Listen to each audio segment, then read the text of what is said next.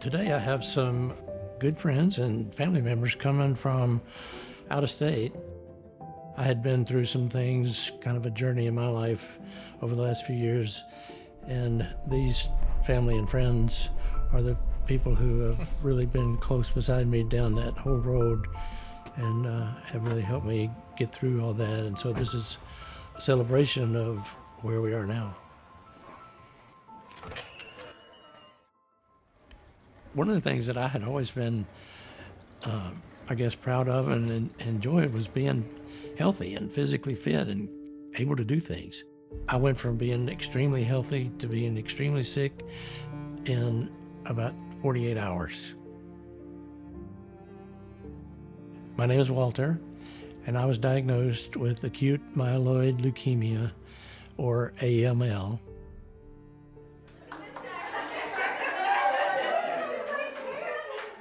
This party for Walter is the most amazing thing to me, to see him surrounded by his most important medical caregivers. I'm so happy to have my medical team here. He has had support from his friends, his family, his coworkers. Thank you so much. Yeah, absolutely. This journey has been a classic roller coaster. My sister and I were at my mother's taking care of her in hospice when we found out that Walter had been admitted for chemo at Moffitt. And I had been asked to call my brothers and notify them that they needed to come home to be with Mom. And Walter emailed and said, I can't come. I've been diagnosed with leukemia and I'm starting chemo tomorrow. In the beginning, it was November of 2014, and I was kind of feeling more tired than usual. Simplistically, general symptoms are I'm tired, I'm short of breath, again, fever, sometimes fevers at nighttime, drenching night sweats at nighttime, this sort of easy bleedability, such as my gums are bleeding when I'm brushing my teeth, nosebleeds, things like that are pretty common parts of a presentation for patients with acute myeloid leukemia. But we went through all the tests and all the different labs and everything, and at the end of the day he said, there's some things that we need to talk about. And I said, okay. And he said, your lab work is highly suggestive of leukemia. And I think that's about the last thing I heard him say. Because one of the things it has occurred to me is nobody goes to a physical exam expecting to get the question, do you have an oncologist? No, I don't. Nobody does. I think when people hear acute leukemia, obviously they know that's a serious diagnosis. There's basically two main types. One is acute lymphoblastic leukemia, one is acute myeloid leukemia. This just is in reference to the type of cells. So leuc essentially means white or white blood cell, and acute myeloid leukemia would be of the myeloid origin, which is a predominance of different type of white cells, especially our white cells that fight infection, etc.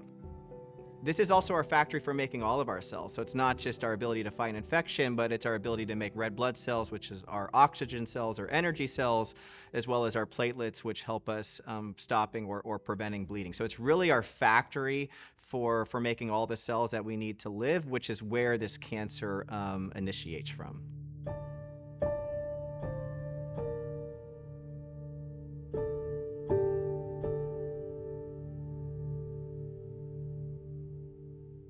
I think sometimes the diagnosis can be extremely easy. I think when a patient presents and they have 90% blast, circulating cells, one of our laboratory technicians in minutes could say, hey, very clearly this is an acute leukemia. So it is fatal if left untreated. For a while, particularly in patients with older AML, we almost had no therapies, and the average survival without treatment is going to be in the weeks to months.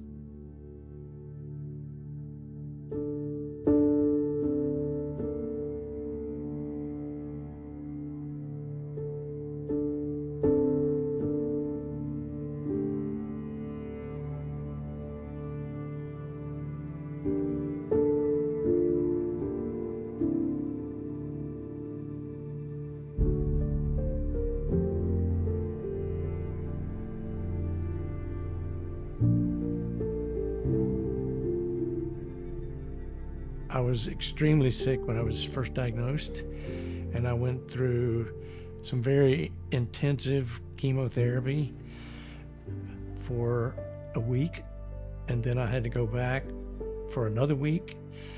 And so the chemo doesn't make you feel good. It makes you sick. My hair fell out 3 times, and so it's a hard journey. I had my initial treatment, got out of the hospital after a month, and then a few weeks later I had 1 more week of treatment, and I was considered in remission and basically on my way. 6 months later, I relapsed. I kept getting sicker and sicker. And at the time, we were not as closely involved in his care, but once he relapsed, our brother Paul and myself became deeply involved. We do things as a family, and when somebody needs help, that's an all call. We all show up. So unfortunately, AML relapse is quite common. In the elderly setting, essentially nearly all patients relapse at some point. Now, we're thinking maybe there's a small percentage, 5–10% that don't, but that's an extreme minority. In our younger fit patients, again, it really depends what their treatment plan is, what their underlying mutations are, but probably at least 50% of patients overall are relapsing, if not higher. It's really a major issue, and trying to prevent that from happening is a huge effort from the clinical trial community. My hematologist showed me the email from the pathologist, and his note said, highly suggestive of relapsed AML, which was devastating. So at that point, my hematologist told me, if you don't choose transplant now, there's almost no reason to treat you, because your disease is aggressive. You relapsed in only 6 months. If you go with chemo only again, you will relapse even sooner. And every time you relapse, it's harder to get you back. So at that point, I agreed to enter the process for the bone marrow transplant. For most patients, cure is hand in hand with ultimately going forward with an allogeneic stem cell or bone marrow transplant. We often try to get them in a great remission and then bridge them to allogeneic stem cell transplant where cure can occur in patients. And so by then, it's about Thanksgiving of 2015. I was at home, and I was out in my front yard working on some things, and my cell phone rang. And I looked at the phone, and it was the cancer center phone number. So I answered the phone, and it was the transplant nurse. And she said, "We found your donor." That was my greatest Christmas present ever. It's great to meet all of you. I'm happy to be here. I obviously couldn't have asked for a better outcome when I decided to volunteer and donate my stem cells. So great to, have this experience and to meet all of you.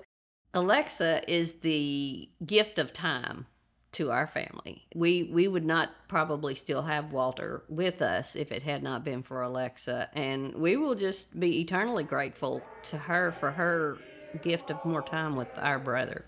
Happy birthday to you. Thank you.